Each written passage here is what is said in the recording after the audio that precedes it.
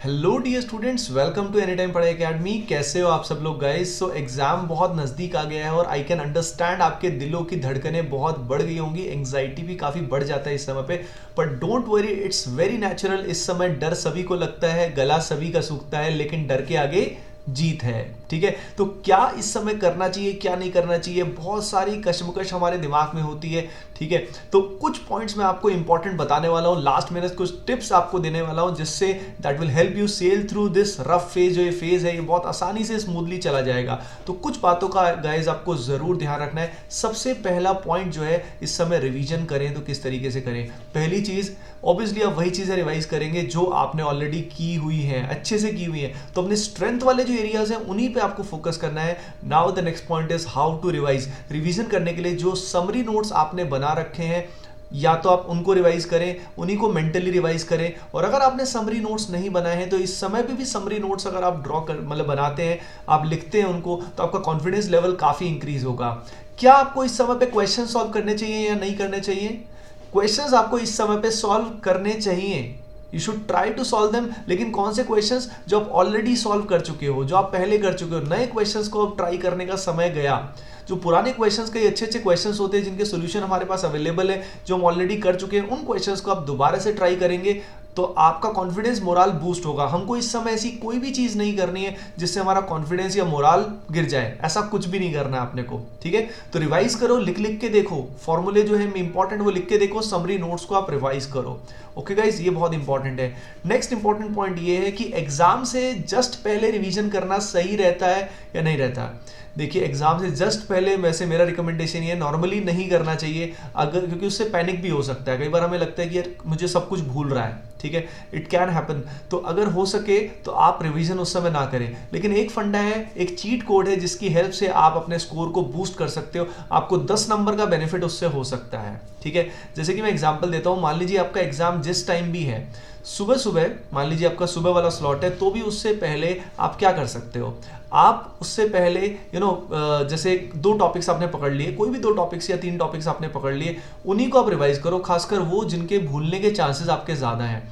मान लीजिए chemical bonding है, उसमें आप एमओटी का ऑर्डर जो है, एनर्जी का ऑर्डर, वो भूल सकते हैं, या कोऑर्डिनेशन में आपको कुछ पॉइंट्स भूल सकते हैं। तो आप उन 2 टॉपिक्स को स्पेसिफिक को रिवाइज करो। और जब जैसे ही एग्जाम में आप जाओ, पहुंचो, ठीक है, एग्जाम शुरू करो, तो केमिस्ट्री में सबसे पहले केमिकल बॉन्डिंग और कोऑर्डिनेशन के क्वेश्चंस को निपटा दो। ठीक है, उससे आपको स्टार्टिंग एक्सेलरेशन मिल जाएगा। और स्टार्टिंग एक्सेलरेशन अगर आपको बढ़िया मिल गया तो एंग्जाइटी फुल हो जाएगी, और उसके बाद तो आपका फ्लो बन जाएगा। ये चीट कोड आपको काफी हेल्प कर सकता है। यानी अगर आपको पहले रिवीजन एग्जाम से पहले करना भी है तो आप पूरे रिवीजन के चक्कर में ना रहें, उससे आपका कंफ्यूजन बढ़ेगा। Don't do it. ठीक है, आप स्पेसिफिक कुछ टॉपिक्स पे फोकस करके, मैंने एग्जांपल आपको दिया, उनको आप 1-2 चैप्टर्स को रिवाइज करके जाएं, और जाते ही सबसे पहले उन चैप्टर्स के क्वेश्चन आप कर लेंगे तो आपका कॉन्फिडेंस एकदम शानदार बूस्ट हो जाएगा और आपके मार्क्स भी बढ़िया आएंगे। ठीक है गाइस, नेक्स्ट इंपॉर्टेंट पॉइंट जो इस समय पे है वो ये है कि पेपर जो है उसको मल्टीपल राउंड्स में आपको देना चाहिए। ताकि कई बार क्या होता है, पेपर खत्म हो जाता है, फिर हमको एंड में लगता है यार ये क्वेश्चन तो रह ही गए, ये तो आसान थे।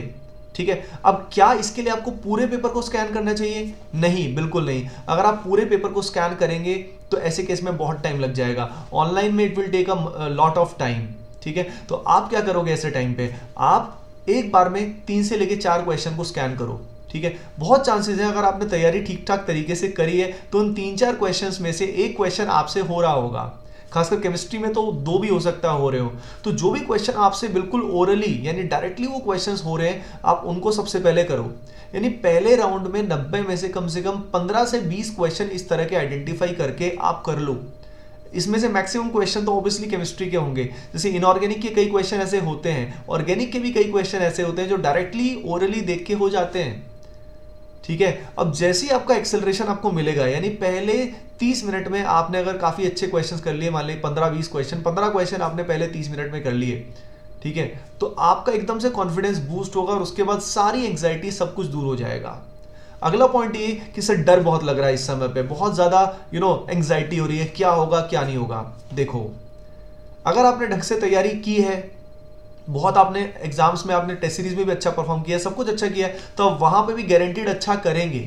ठीक है, एंग्जाइटी हमें तब होती है जब हम एक्सपेक्टेशन अपने आप से बहुत ज्यादा करते हैं। याद रखिए जैसे एग्जाम शुरू होगा कुछ क्वेश्चन आपके सॉल्व होने शुरू हो जाएंगे। शुरुआती फेज सबसे इंपॉर्टेंट है, वो आपका बढ़िया जाते ही सारी टेंशन सब कुछ खत्म हो जाती है, ठीक है ना। तो don't worry about it much, अभी भी बस पूरा अपने आप को बिजी रखना है। पूरा बिजी रखोगे, अगर आप लिख लिख के देखोगे तो आपका कॉन्फिडेंस लेवल बढ़ता रहेगा। इस समय सारा खेल कॉन्फिडेंस का है। अगर आपका कॉन्फिडेंस अप रहेगा, ओवर थिंकिंग आप नहीं करोगे, तो आपका एग्जाम भी शानदार जाने वाला है। Okay guys, overall last but not the least सबसे इंपॉर्टेंट इस समय है अपनी हेल्थ का ध्यान रखना। हेल्थ का पूरा ध्यान रखिए गर्ल्स एंड बॉयज, और हो सके तो बिल्कुल सुबह सही टाइम पे उठ के थोड़ा जॉगिंग, थोड़ा रनिंग, थोड़ा सा योगा, डीप ब्रीदिंग करना, that will help you release your stress. Overall you will feel good, आपका मोटिवेशन लेवल अच्छा रहेगा, ठीक है। बस इन सब चीज़ों का ध्यान रखें एंड याद रखिए आपको सफलता ज़रूर मिलने वाली लाइफ में। एक एग्जाम से आपकी सक्सेस डिसाइड नहीं होने वाली। डोंट वरी, लाइफ में बहुत अच्छी अच्छी अपॉर्चुनिटीज आती रहती हैं हमेशा। तो don't take this exam as a matter of life and death कि भाई ये एग्जाम अगर क्लियर हो गया, बढ़िया रैंक आ गई तो सब बढ़िया है, ऐसा कुछ नहीं होता है, ठीक है ना। तो don't worry at all, you will do very good. I wish you all the best from team ATP। Bye bye, take care and love you all.